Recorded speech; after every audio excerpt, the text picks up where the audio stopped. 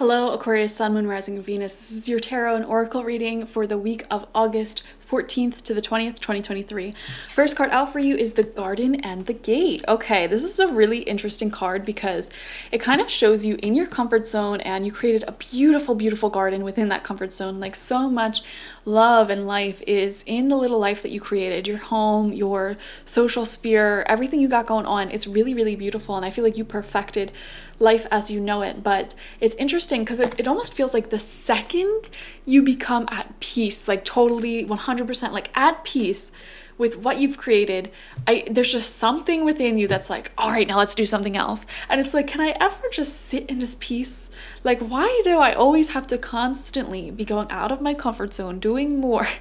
You know, and that's just life for you. So we see that energy coming up strongly this week for you, where it's like, I finally feel like I got into a nice rhythm and routine for myself.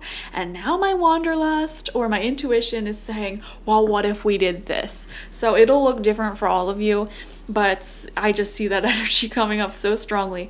Next, we have challenges coming up. Yep, you're addicted to challenges, and that's not a bad thing. Challenges are really good. They help your soul evolve. It says unbearable situations throw you directly into God's arms if you are open. Please take over divine and guide the right actions. Please take this burden and show me your will. So there may be questions that you have in your life that remain unanswered this week.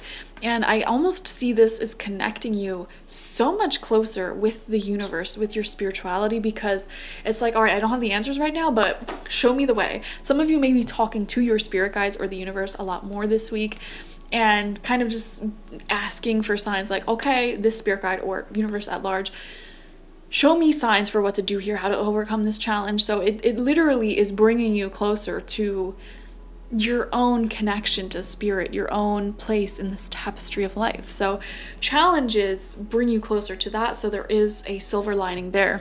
We also have message in a bottle coming through, which literally is this card of, and also very significant, the number 15 is coming out, and that is a day this week. So on Tuesday, there may be significant messages from the universe, or someone may literally contact you out of the blue. And see how it's all blue?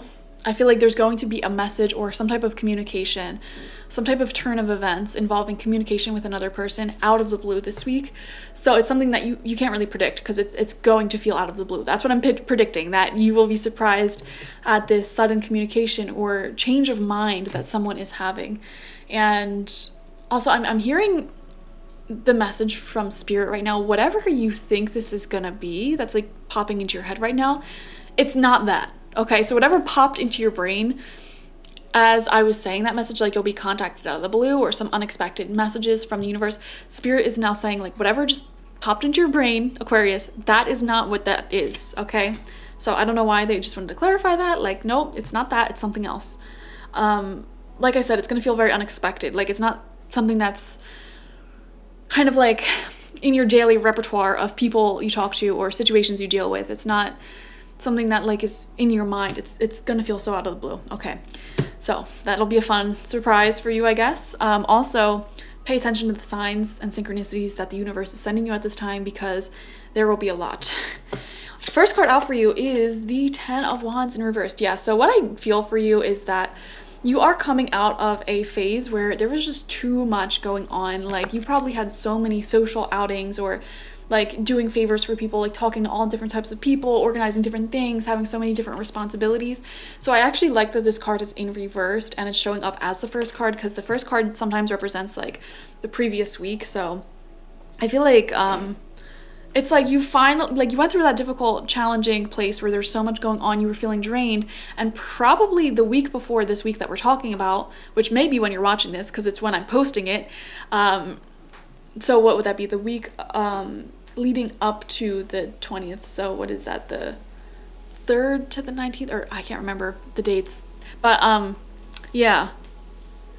I feel like that may be a week where you finally were able to like play catch up and rest and rejuvenate, and you're like, finally we're back on schedule, finally I'm well rested, finally like we're in a nice groove again. And I feel like that's what's so funny, because it's like you're like that and you're happy, and then it's like either something out of the blue comes up that's like a new chapter for you, neutral chapter, not bad.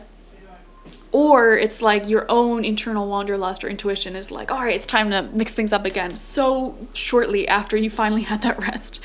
Second card out for you, Aquarius, is the Page of Pentacles in reversed. Okay, so this is to me representing a person or a situation in your life, and they could be Taurus, Virgo, Capricorn, but they don't have to be.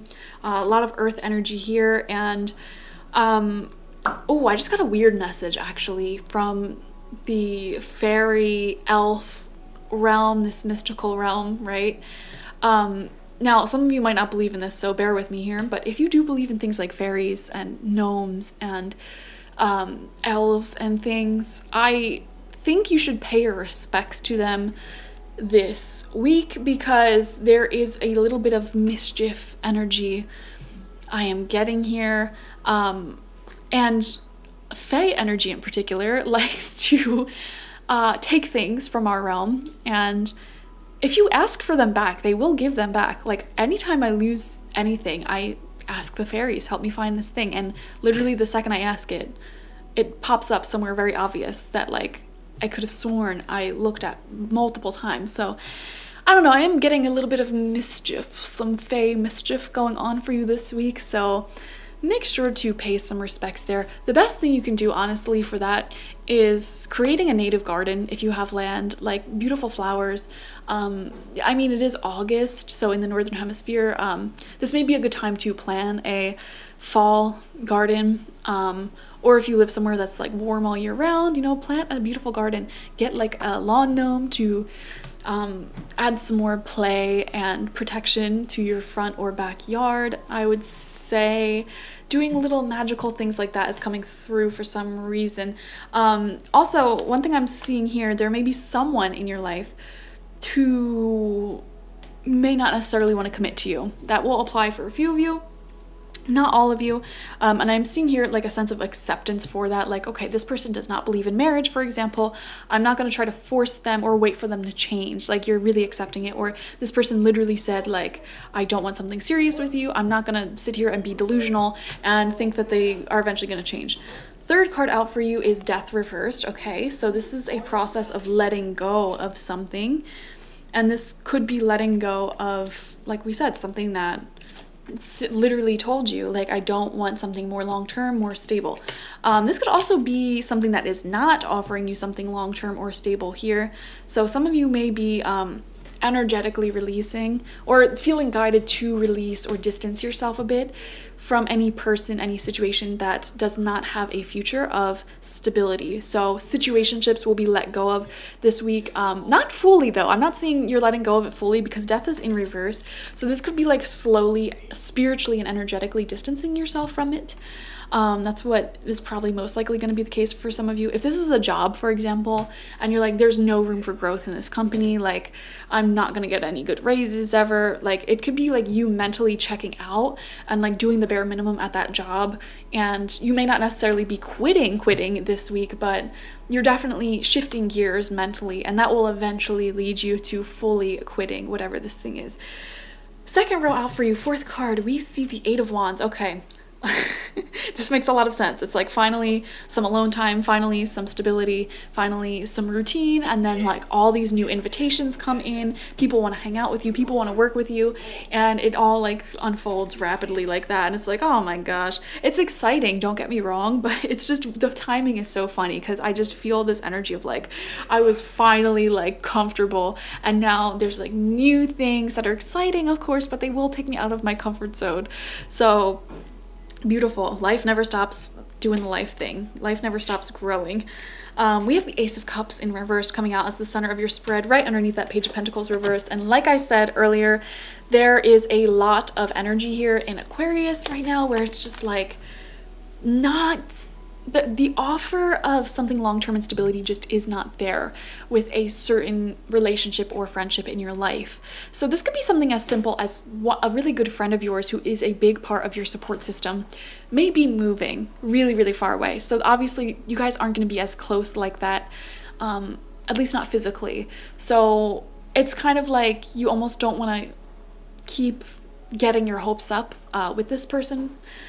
This could also be romantic. I feel like if it is romantic, it might be a little bit more difficult because it's like this person is, for whatever reason, clearly not able to offer something long-term or stable for you. So it's kind of like I'm seeing a need to accept those circumstances.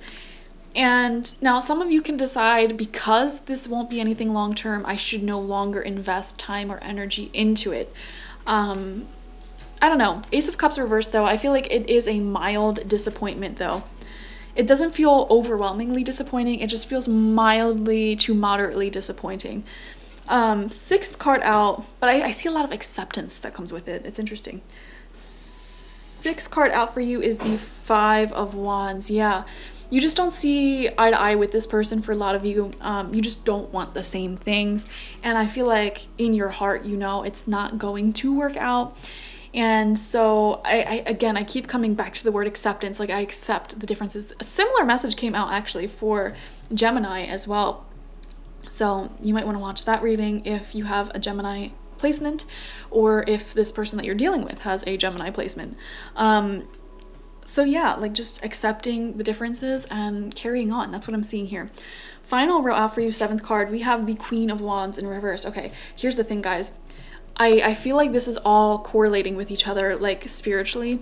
I feel like there is a message from Spirit this week to focus more on yourself and your own long-term happiness and creative projects. There may be a need here for more alone time, honestly, like just more time to pour and invest into yourself, your personal projects, your future, your business, okay? Because many of you might have been pouring so much energy into other people and external responsibilities, maybe even being a bit of a people pleaser for some of you. And I feel like your biggest spiritual lesson at this time is to have more self-love and self-focus, which is another message of the Ace of Cups in reverse. Sometimes reversed cards show a message that is meant to be like just for us and not necessarily predicting our external circumstances. So it's like, it's a card of self-love. This is a season for you of self-love and spending more time with yourself, which you might not have that much of right now, which is why the Death card is coming out in reversed here, because it's like the longer you keep entertaining these connections where you know you don't want the same thing, or these situations where you know it's not good for you long term, it's not going to lead anywhere long term, the more you invest your time and energy into those things, the less successful you'll be personally. I'm just being straight up honest. That's literally coming from Spirit. It's not coming from me. They're literally being very blunt here. It's like the more you invest in people, situations, and circumstances that very clearly are not going to lead anywhere, there is an end point here, the less you're able to invest that energy into yourself, meaning the less successful you will be, the less prosperous, the less just generally successful you'll be. Money, material, health, happiness, love. Like, invest your energy into self or into people and situations that will continuously grow for you over time. That's what we're seeing. Eighth card out is the Knight of Pentacles. Exactly. Let go of that little boy, little girl, Page of Pentacles energy in reverse, like mischievous, not offering something stable here, doesn't have much to offer, and start investing into Knight of Pentacles energy. Like, this is someone with a long-term plan. When I think Knight of Pentacles, I think really long-term plan. We're thinking years, decades into the future here, and making really good investments in your money, in your health, in your time. Okay, beautiful. Final card out, the Magician reversed. You know what?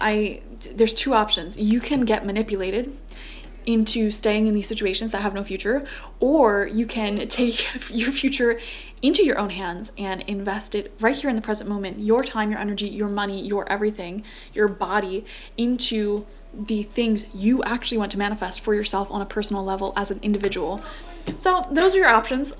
Choose wisely. I love you so much, Aquarius. I also just want to like clarify here, like I said, for the majority of you, you aren't making like a clean break, ending, separation from this thing that has no future this week. It feels like mentally and spiritually you're kind of prepping for that break. So don't be hard on yourself if you find it hard to let go of this thing, this situation right now. All right, I feel this is prep work, and we are in Venus retrograde in Leo, and that won't end until September 3rd or 4th, so it may be around the tail end of that, or shortly after that, you do finally have like a clear ending of this kind of this is going nowhere energy. So there you have it. Thank you for joining me. Like, share, comment, subscribe. Watch for your sun, moon, rising, and Venus. Bye bye.